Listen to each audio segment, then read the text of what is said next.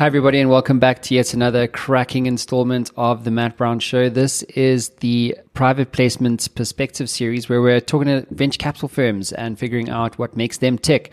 With me on the line is Alex Nascimento, the head wig, the top of the pyramid, the head of the food chain at 7CC Invest. Alex, welcome to the show. Thank you, Matt. Thanks for having me.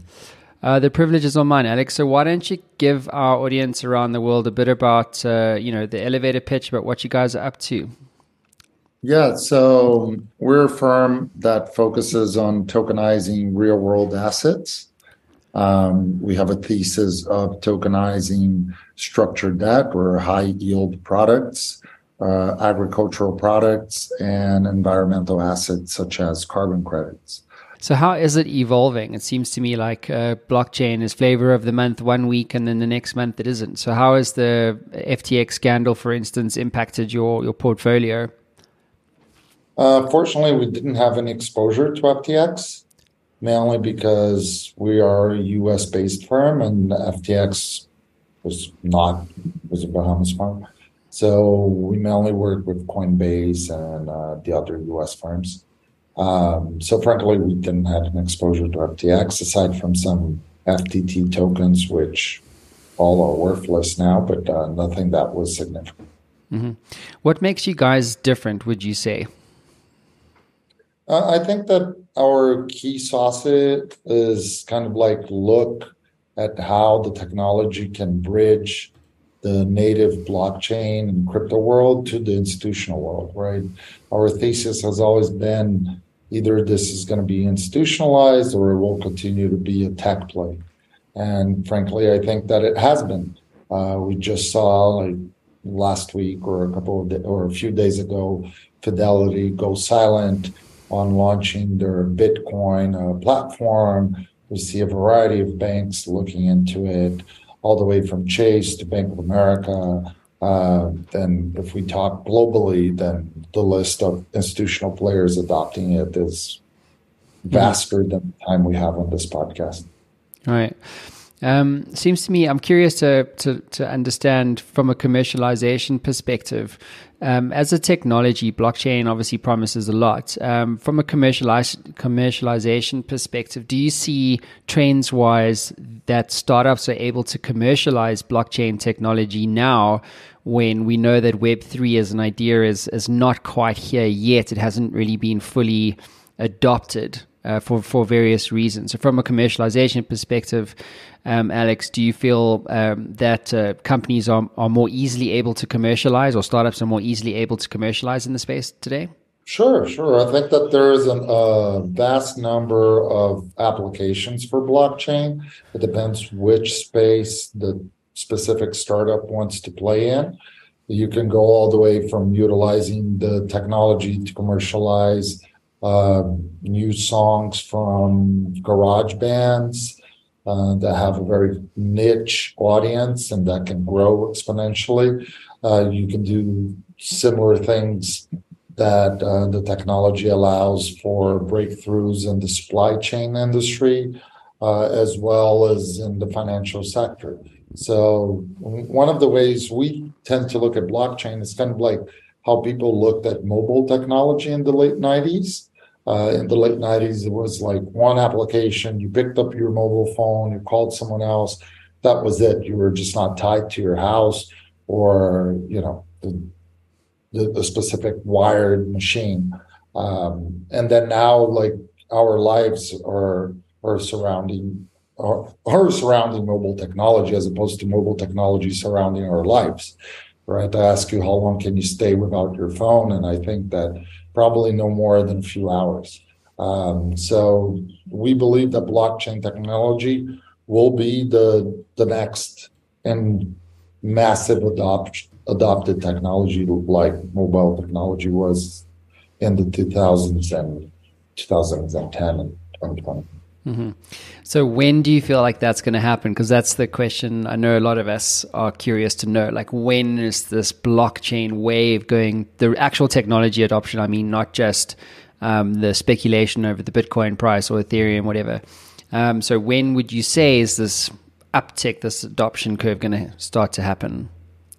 It's hard to pinpoint like a specific date, right? With any adoption of new tech, it involves a lot of different players that need to come together, especially like government, institutional players, early adopters, and so on and so forth, like retail and so forth.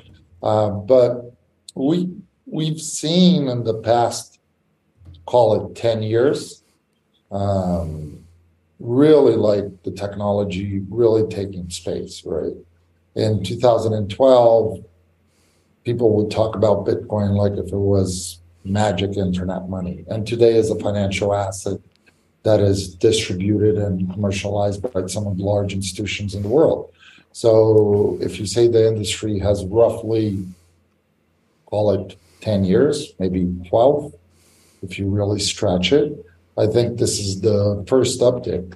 And then the next uptick is as we evolve into a Web3 environment, into environments where people are going to be spending much more time in the metaverse or an app or similar platforms that could be called the metaverse, which technology is going to be the technology that allows you to connect your refrigerator to your mobile device, to your bank account, to your Amazon account, so that when you run out of milk, your refrigerator sends a signal, you click a button, and then Amazon sends the milk to your home, right? And when you have a variety of different databases that need to be integrated, the most common thing is to use a decentralized database.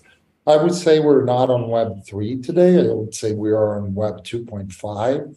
We're no longer on 2.0, and we're not yet at 3.0. But we're certainly somewhere in the middle. So if I would shoot a number, give it another 5-10 years. And that window of time is not a long time, right? Well, 10 years is, right? But 5 years, not so much. Yeah. So your fund, around 700 million, how much of that is actually institutional capital versus, say, just private LPs? Most of it. Oh, really? Yes, geez, that's interesting. I figured as much.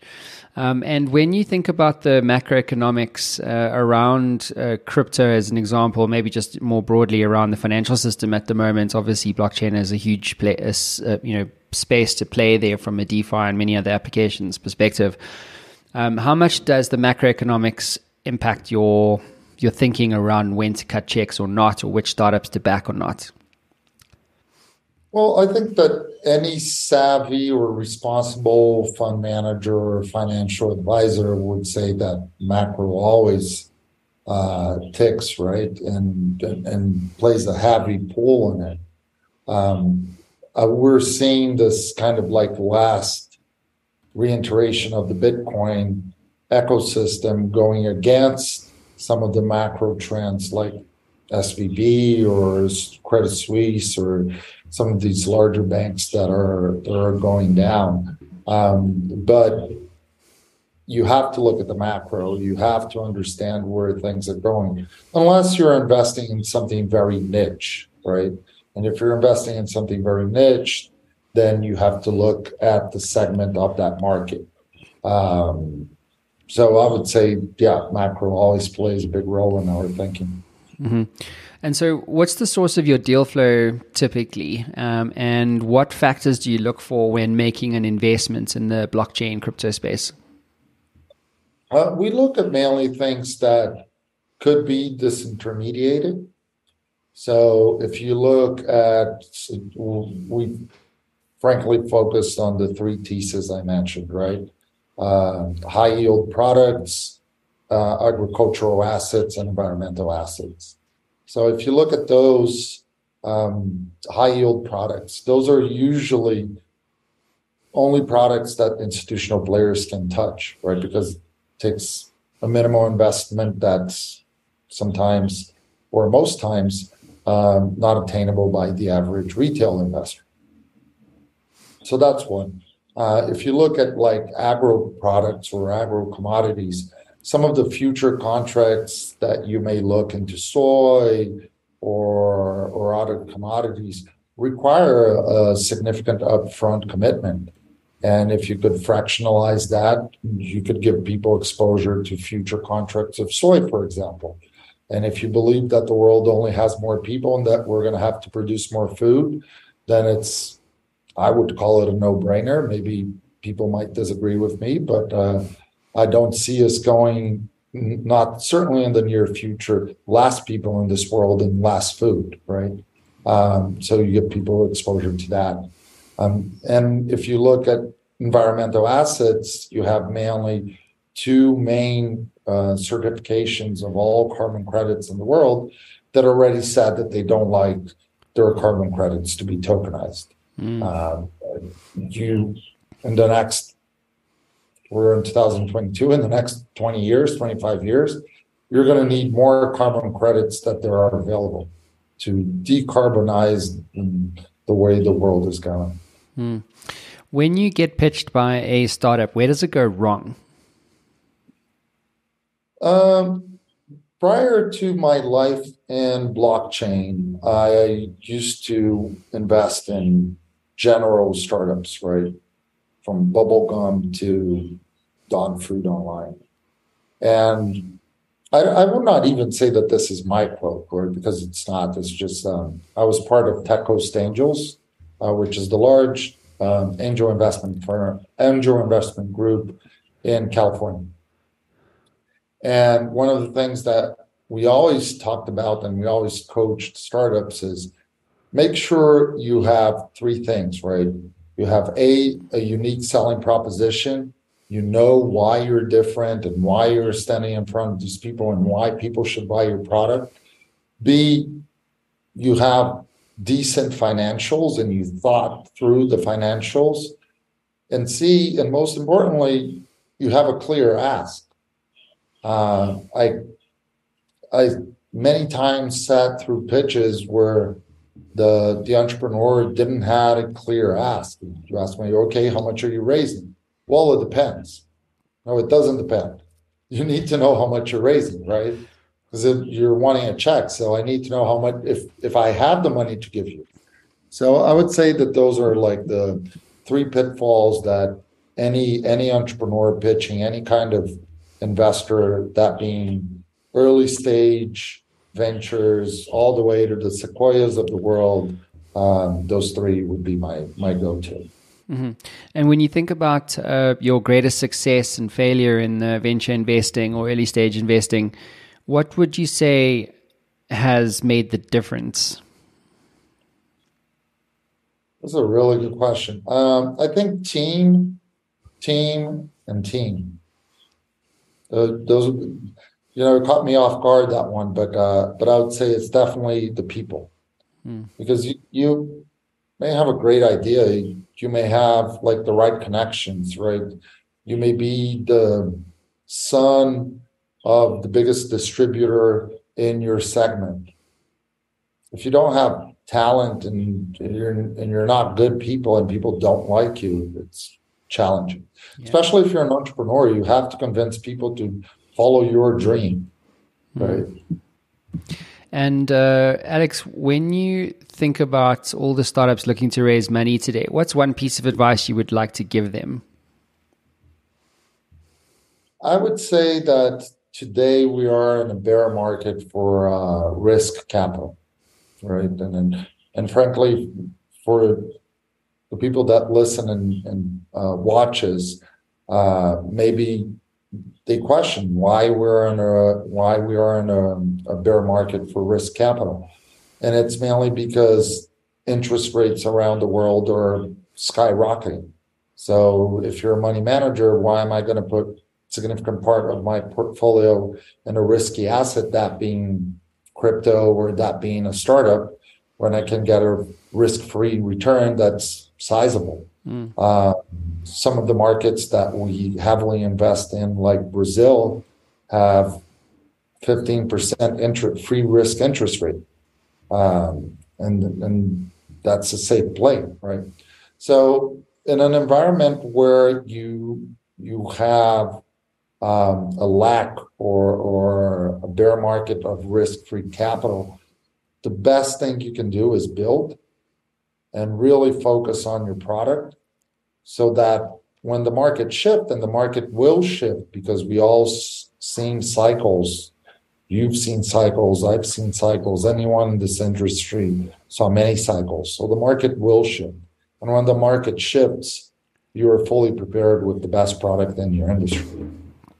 That's a really good advice, actually. Just focus on your product. Don't worry about the market. It'll turn.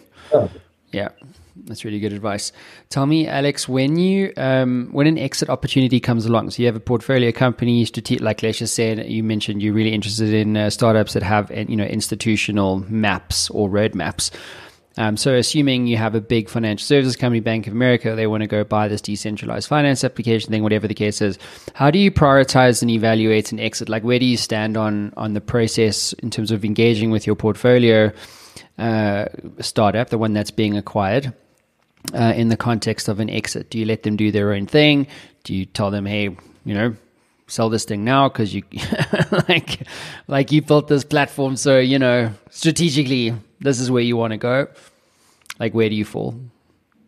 And I think that's a really clever question, because it all depends, right? It depends on like how much of the cap table am I representing.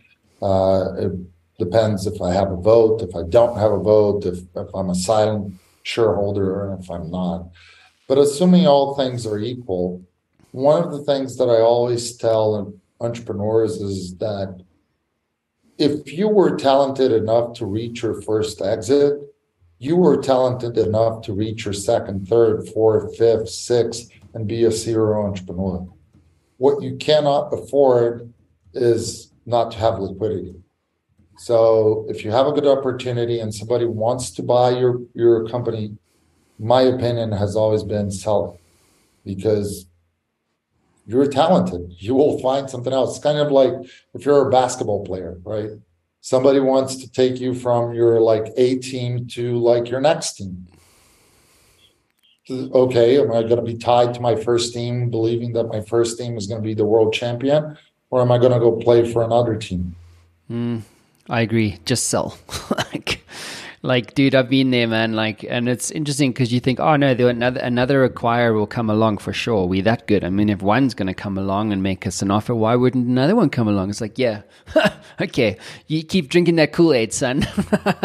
Especially like because markets move so quickly, like they really do. And it's like, if you're in Q4, right, and it's an institution looking to acquire a platform from a startup that does something in blockchain, whatever, like their priority the next quarter can change, and then suddenly the deal's off, and these things you cannot control. And to your point, like if you're gonna get that opportunity and create that opportunity once, you can do it again.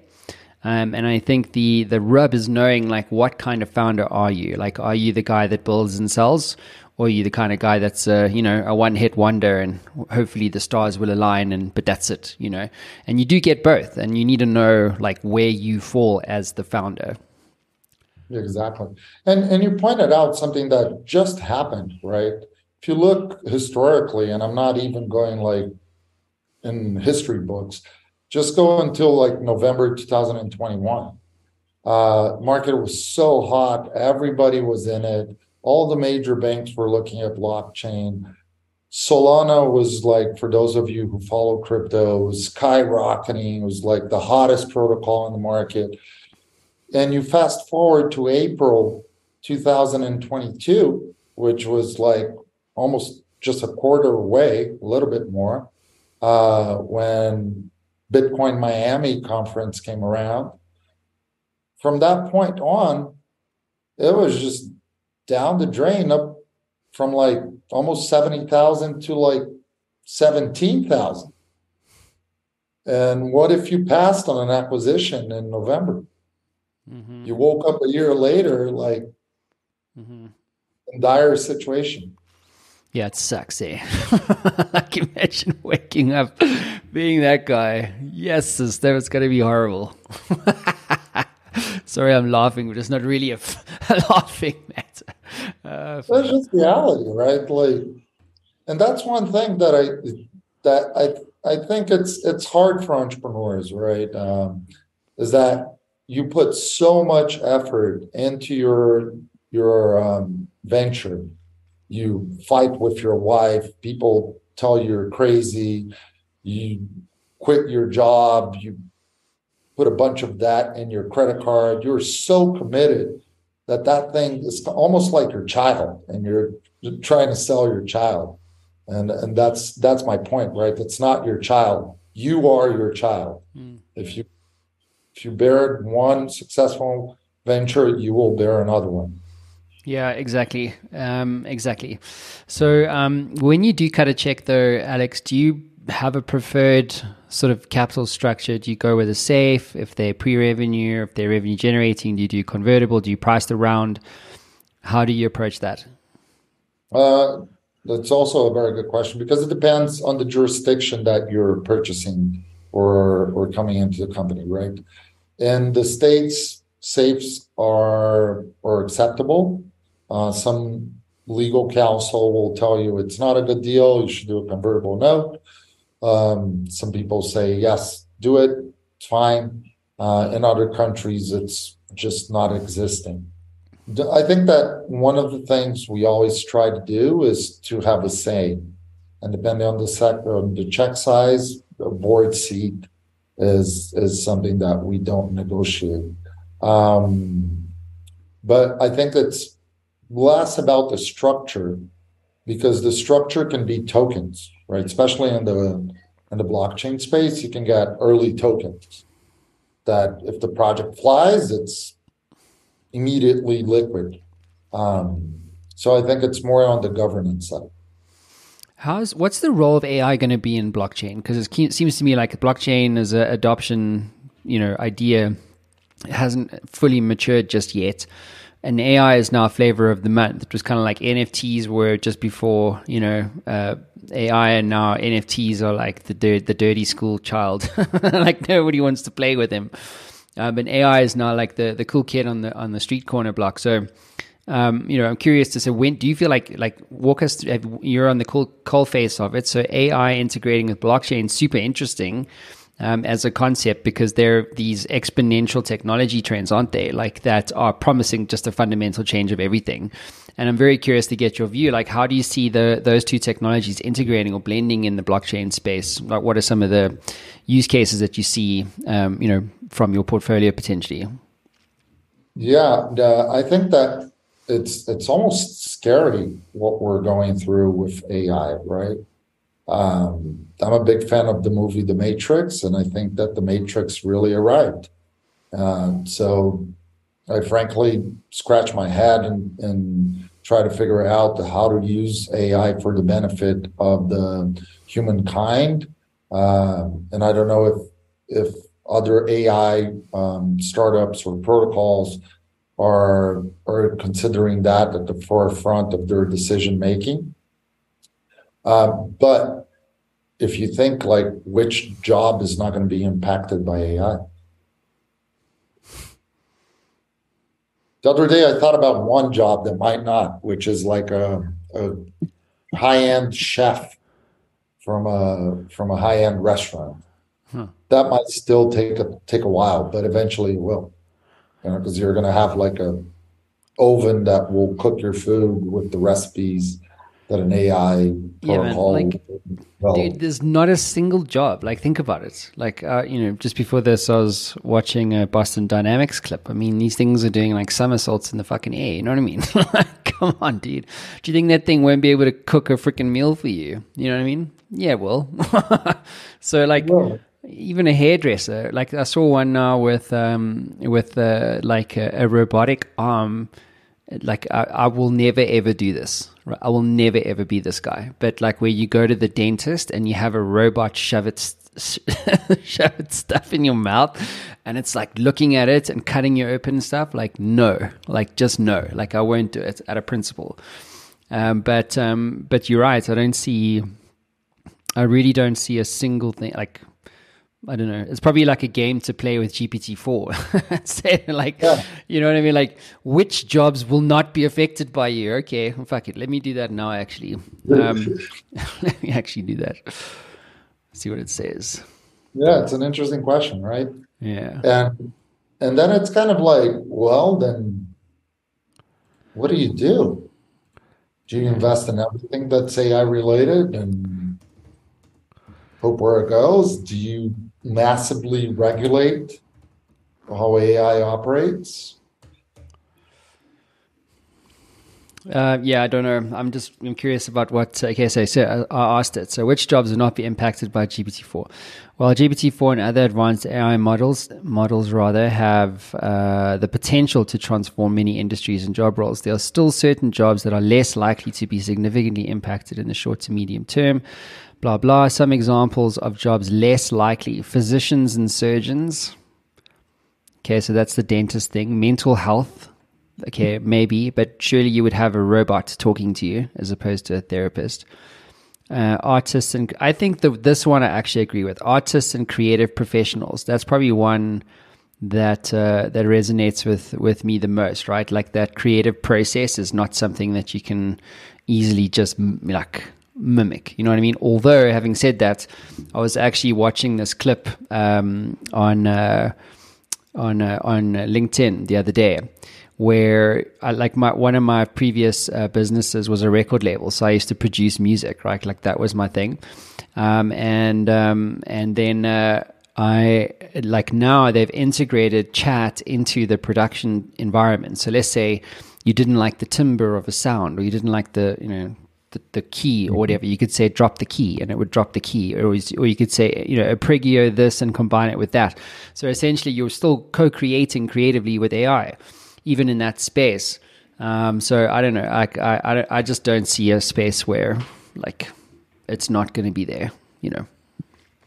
Yeah, I think you touched on a very interesting point. If you assume that there isn't going to be a space where you are not going to be affected by AI, then the only other option is to co-create, right? And then how some of the protocols and some of the startups infuse that kind of collaborative environment between AI and the human machine to drive even better products, better results. Yeah, maybe judges or lawyers, but depends on where you are, right? If you're in the States, then it's all based on previous claims, previous judgments. So yeah, the numbers, and okay, I got you. You're done. So, Alex, when you think about the world of venture capital, we mentioned 10 years being a long way away, 5 years not so long. But when you think in the next 10 years, how do you see the world of venture capital evolving, potentially even through the use of AI? Yeah, I think that we're going to see what we saw in the blockchain space, right? And this is it's something that I think a lot about. When I first started doing this, you looked at things from bottom up. You looked at an early stage company that were two people in a garage with a great idea, a pitch deck, and a convincing story, right? And you would back them, and they would go and they would develop a prototype, an MVP, and that thing would halfway work, and then put a little bit more money, it would work better. Then you did the right product market fit, and you struggled around there until you pivot the product or the service so that it would fit the needs of the market and the demand of the market. And as that scaled, that company went to a growth stage and a growth venture funding, and it would eventually hit an IPO or an exit or a merger. And then 2016, 17 came along, and you kind of turned that upside down because it was no longer bottom up, it was top down, right? You had one PDF, and sometimes you look, and people who are curious, just look at the first early ICO documents. They were Word documents, and they were raising if not hundreds, tens of millions of dollars on a Word PDF. because you were so decentralized and people were so interconnected that the $10 from a million people is $10 million. So I think that later stage companies will continue to see this kind of more institutional game because they're needed. So you're in a different path of growth where you need that kind of institutional hand holding and modeling. But 80% of the venture capital world will be in the hands of the people. Very interesting idea, hey? And tell me, what are you struggling with, or what keeps you up at night when you think about the world of venture capital? The AI question is one that certainly keeps me up at night, and the way it's getting adopted and the implications of what's going to happen. On the other side, on a more immediate side, I think that we are going to go through a very different cycle of the macroeconomic scenario, one that we have not seen before, one where we're going to just live for the foreseeable future in a hyperinflation. And when I talk to some of like old-time executives of banks, a question that I always ask is, okay, so when you were 20 years old, right, how many products your bank sold? 20? 40? Now that you're 60, 70, how many products does your bank sells? You don't even know, right? Because it's like so many assets. When we started investing in Bitcoin and blockchain, there were about less than 100 coins. If I look today, there's more than 30,000 in a span of like 8 years. So you're just going to go into this module of printing money, building assets in a very decentralized environment, which I think it's hard for the average Joe, right? The average Joe is going to be more and more crushed under this hyperinflation model, and it's frankly quite scary. It's like, how are people going to survive as they get older because they're not going to have any savings, and things are only going to become more expensive. Yeah, that's what I worry about, dude, is like that time, you know, when, I mean, I don't know how old you are, but like I'm turning 44 this year, and like fucking, yeah, we're exactly the same age. 44, dude, you know, like, oh my God. And I remember when I was 24 going, I'm old. Now I'm like, oh, now I'm telling my mates like, yeah, but 44 is the new 64, you know, or like, what is it? 44 is the new 24. Sorry. Yeah. You know, because of like, whatever your rationale is. But like, I do think about that, you know, like, because things do get expensive. I mean, the other thing, more expensive all the time, and as you point out, like this hyperinflation thing seemingly not going away. I mean, it's like, what did a chappy bubblegum cost you, like, or whatever, you know, 20 years ago? It's like a fraction of what it is now. So your earnings potential has to map to that, or you know, exceed that. Otherwise, you know, you're going to be in trouble. And I think a lot of people aren't thinking about, you know, the reality of that. If you are displaced through AI as an employee, or whatever the case is, or your business is made redundant because of AI, you know, like this is what pissed me off with Microsoft, was like they basically, you know, gave OpenAI $10 billion worth of Azure credits, and they said, cool, you know, we're going to take 49% of you to drive our consumption revenue, because that was getting hammered, right? So there's more to that story. But then you had a proliferation of AI-enabled startups that were using OpenAI to do cool things, to make a difference, to increase productivity, whatever. And now it's just being centralized again. It's like, fuck sakes, you know, can we just like, you know, like it's just like wherever you look, like there's lots of uncertainty. I'm very positive, though, that, you know, given these sorts of shows, these sorts of conversations, that, you know, people can become self-aware. And I think oftentimes that's the difference. Is like those who make it are the ones that are self-aware on like what's actually going on. I mean, if I talk about like AI to my wife, I'm like, listen, yeah, this is revolutionary. Like everything is fucking changing. Like every single job, everywhere, every planet, every company, everything is going to change fast. And she hasn't even used it. And I'm like, listen, like you have to use this thing. Like it's not a nice to have. You must use it. Like it's too powerful. Anyway, so it's just this idea of self-awareness, and becoming self-aware enough to make appropriate decisions now so that you can protect your future tomorrow. Yeah, and be self-sovereign, right? So one of the things we didn't talk about is that I teach at UCLA, and I teach blockchain applications for finance. One of the things I always tell my students is like, look at the rate of inflation, and then look at the rate of your potential earnings. You're more and more and more behind the curve. So if you're more and more and more behind the curve, how do you protect that, right? Because the older you get, the wider the gap will be. So and this is kind of a conversation outside from venture capital, but in line with, what are the investments you're going to make that are going to give you self-sovereignty and financial empowerment? So think twice about buying that new car, and make a wise investment. Yeah. It's 100% true. I mean, there's a little graph I saw on Twitter. Basically, if you put like 20% down on a $600,000 home, for the first 5 years, you haven't even touched the principal for 5 years, and it's like, oh, no, but you own a home. It's like, well, yeah, okay. Is it? Well, is the real estate market appreciating enough faster than your rate of, people don't get it. Like they don't think about these things. Again, you're right, to your point around self-awareness and stuff, and kudos to you, man, for teaching these kids, because I do believe, like, the kids, like my child, I expose him to ChatGPT.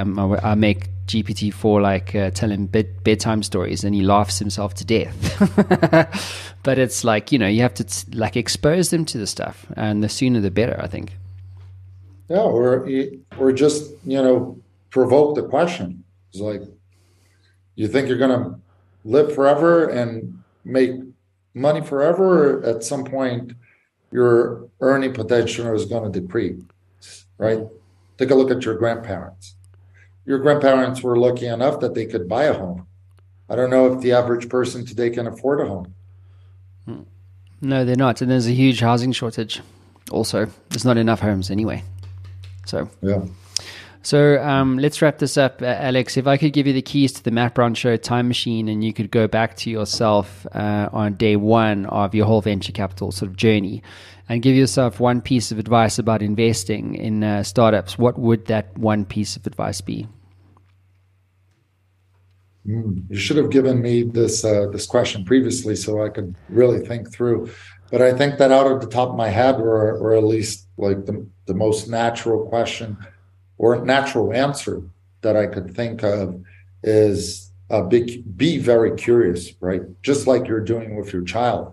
Expose your child, expose yourself to what is out there. And if you don't know the difference between what you have now and what you had 20 years ago, is just like all the information is out there. If you just put a little bit of effort, you will understand what are the frontier technologies that are driving your life and your future and the future of your family. So try to understand those, because those are going to potentially give you insights into some of the best decisions you can make. Not only if you're not an investor for your career, just like you said, right? You need to know how to use AI. And if you're looking for a job and you just don't know how to use it, then you're potentially not the best candidate. So explore as much as you can frontier tech. Be curious and be hungry. Hungry for the win. That's the one, man. Keep pulling on that string. So on that bombshell, thank you, Alex, for being on the show. It's been a privilege having you here, buddy. And yeah, man, let me know when Web3 arrives. Drop me an email. Well, I certainly do. Thanks a lot, Matt. It was a pleasure being here, and anytime it will be a pleasure to come again. Anytime. Thanks, guys. Cheers. Have a good one.